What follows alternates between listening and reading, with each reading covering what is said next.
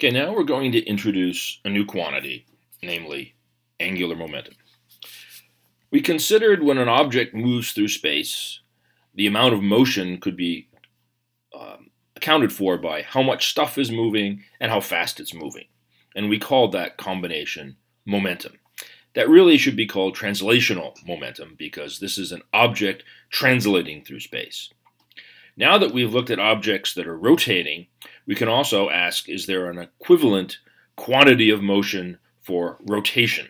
And there is. It's called angular momentum, and again, it's defined as inertia in motion, only now inertia will be the moment of inertia, which is the rotational inertia, and the velocity will be the angular velocity. So we'll use the symbol L for angular momentum, and it will be simply the moment of inertia I times the angular velocity omega. This will be for an object simply spinning around a fixed axis. Notice that the angular momentum is a vector, and its direction will be defined as parallel to the angular velocity vector. The units for angular momentum have no special name.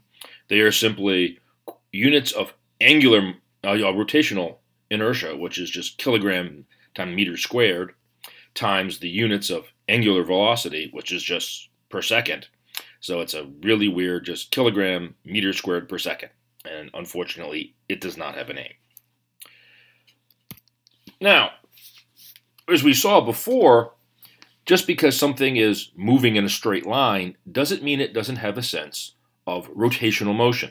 So here we can consider just an object, a ball, moving at a constant velocity, and we'll consider our frame of reference to have an origin at this point right here, we'll call O. So the object will just move in a straight line at a constant velocity. Notice that it'll move through an angle, and we can therefore define an angular velocity, which will simply be this angle divided by however long it takes it to go from here to here. So we can calculate an angular velocity. Note again, the amount of angular velocity we have depends on what our point of view is, namely what point O are we going to consider as our axis of rotation. Because effectively this is an axis of rotation perpendicular to the screen, coming out of the screen, and centered at point O. If we picked another point over here, we'd get a different value for the angular velocity. But angular speeds, just like translational speeds, depend on your point of view. We could use a different frame of reference to define our velocity v, in which case we get a different value. Now, if this object has a sense of rotational motion, it must have a sense of angular momentum. And the way we're going to calculate this is L will now be r cross p, where r is a vector going from the axis of rotation, our reference point O here, to the object, crossed into its translational momentum, m times the velocity v. Now, we can show that this is in fact mathematically identical to the original definition by simply writing out the magnitude of this r cross p, so just r times mv times the sine of the angle in between them. This is the angle in between the r vector and the v vector. Oops. Now, take the sine of this angle and attach it to the velocity v, and sine of this angle times the velocity v will be the velocity that is perpendicular to r, and that is because the sine of this angle is the same as the sine of this angle, and the sine of this angle times the velocity v will be the component of the velocity that is perpendicular to r. There also will be a parallel component to the velocity, to the r vector right here, and that'll be the fact that the object could be moving either closer to or further away from the point O here, but that will not contribute to its rotational motion about that point O.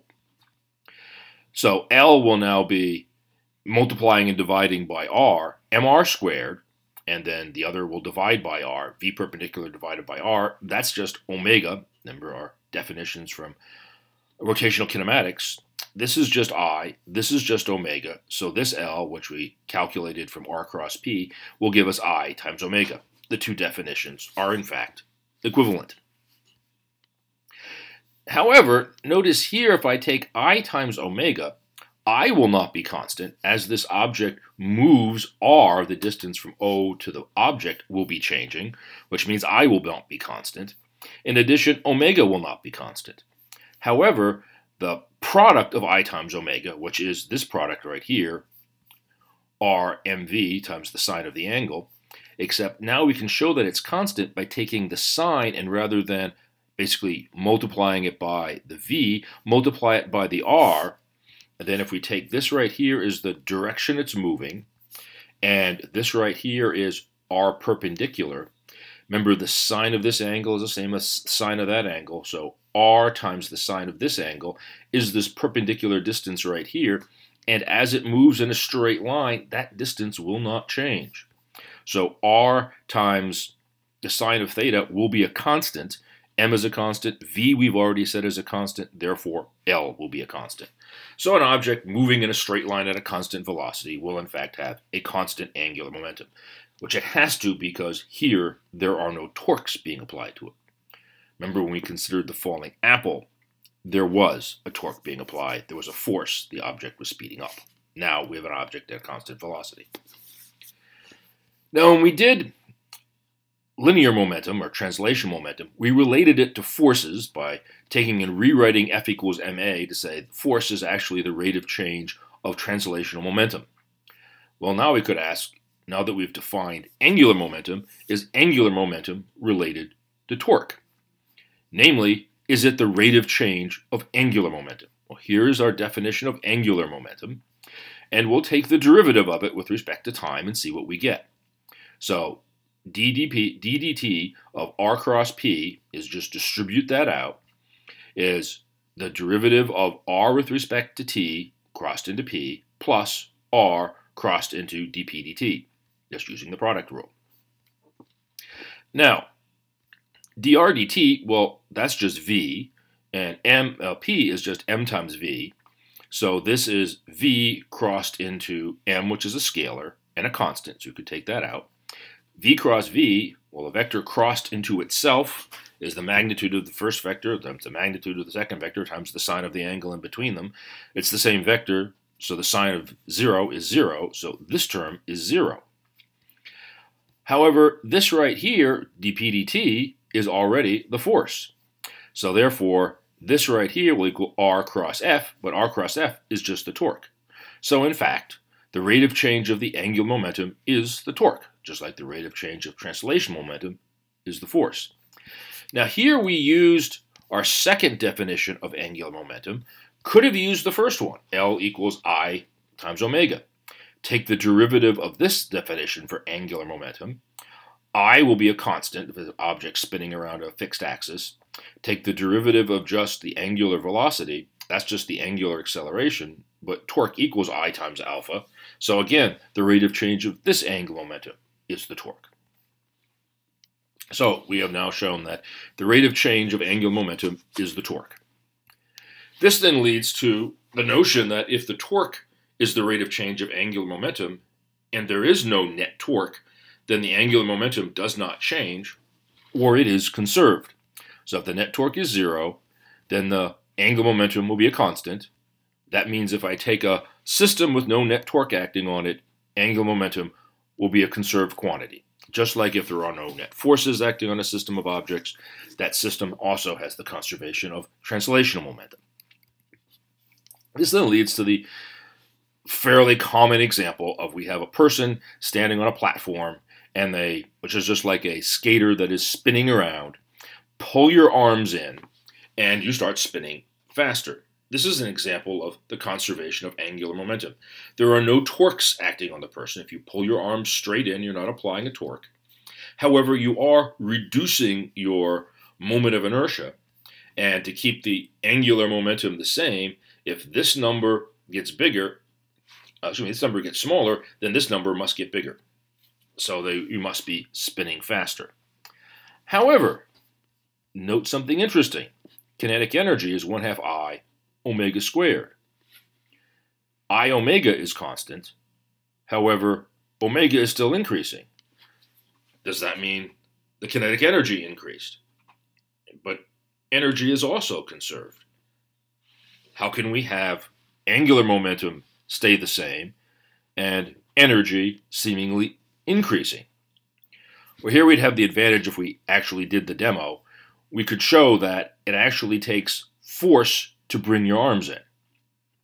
And if it takes force to bring your arms in, that means you're applying a force over a distance and doing work. The work that you do to pull your arms in will in fact be the work that will increase your kinetic energy. The faster you spin, the harder it is to pull your arms in, the more work it takes to pull your arms in, because your kinetic energy will be increasing. So energy is still being conserved, but you are in fact doing work to increase your kinetic energy. Now we should look at the difference between the conservation of angular momentum, which I'll designate as COL, versus the conservation of translation momentum, which is COP, by considering the following example. Here we have a merry-go-round. We have a child running towards the merry-go-round, and she's going to jump on the merry-go-round. She will have linear momentum before she jumps on it, and after she jumps on it, the merry-go-round will be spinning around the axis. She will have angular momentum. Have we converted her linear momentum into angular momentum? And the answer is no, because those are two separate quantities. Each is individually conserved. What we're really seeing is in advance, she did have angular momentum because she had translational momentum, and the only way to get the merry-go-round to start spinning is if she jumps somewhere here on the edge, or if you will, there was a distance between her and her direction of motion. Namely, she has effectively that R perpendicular, which means she had angular momentum relative to the axis of rotation of the merry-go-round. If you jump straight on, running straight towards the center of the merry-go-round, you won't set the merry-go-round into motion. You have to jump off on towards the edge. Now, what happened to the linear momentum? Well, we'll make the simple assumption that this axis right here, this axle, is in fact anchored in the ground. So her linear momentum in this inelastic collision would be transferred to the ground. So the ground would have to recoil. But of course, as we've already noted, the Earth is so much more massive, we don't notice that.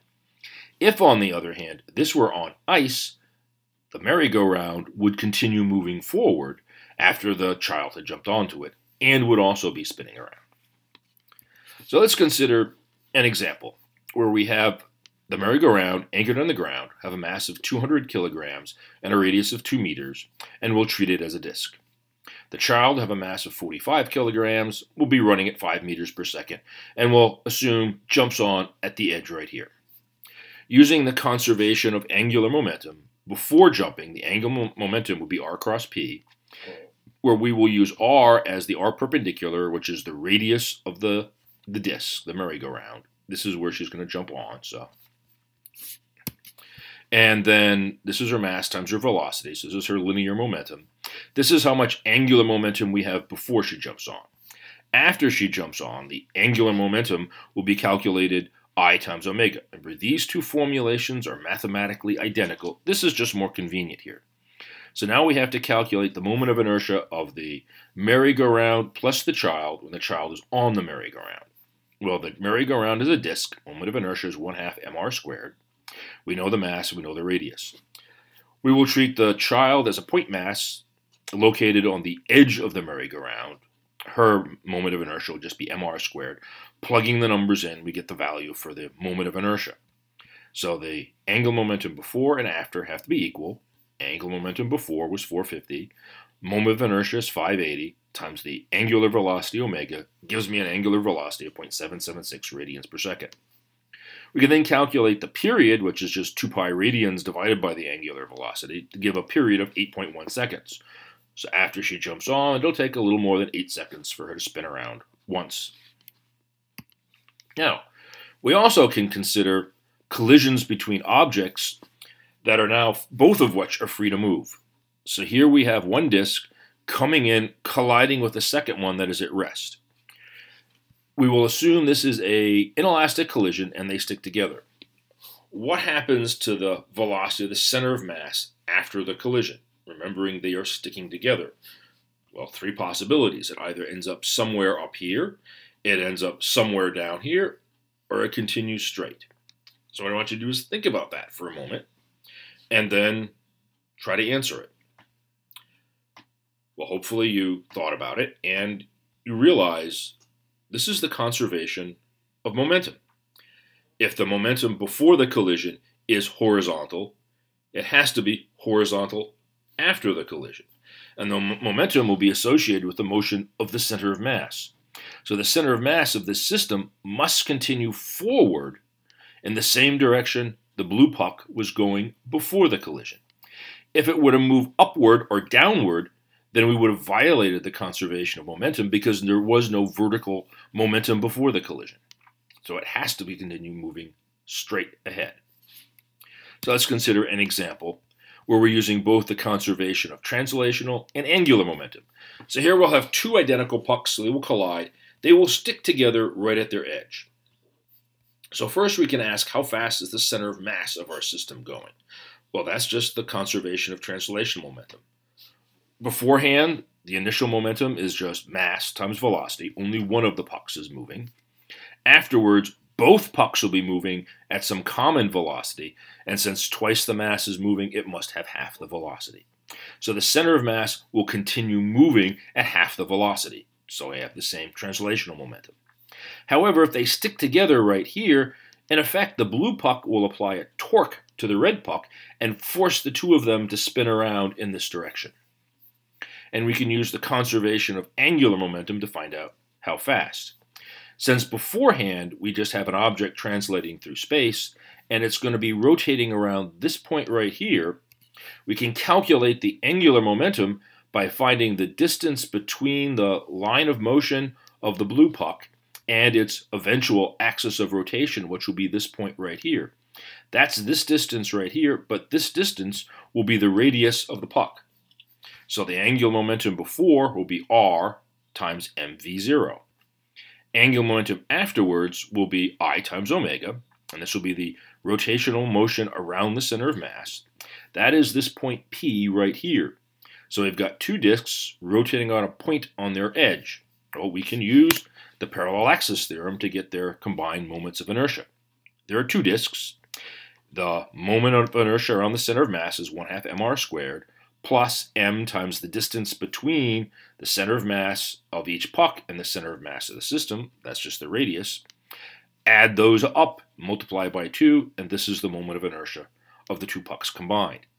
So now we can use the conservation of angular momentum, set this before equal to this after, and find out the angular velocity is 1/3 v0 over r.